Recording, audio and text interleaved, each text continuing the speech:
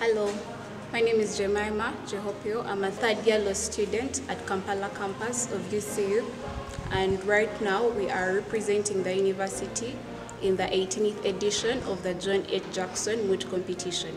My name is Seblime Isaac. I'm a third-year law student at Uganda Christian University, the Kampala campus, and I'm part of the team representing the university in the 18th John H. Jackson Moot Court competition. And this year we managed to make it to the final oral round, where we are part of the teams that from the Africa regional round that made it. We are representing Uganda. There are two teams from Kenya and a team from South Africa. We hope to make it to the subsequent stages of the final international oral rounds, and we are excited to do so. This competition began way back in April, where we had the African regional rounds, were 28 teams, and we managed to emerge the third in Africa.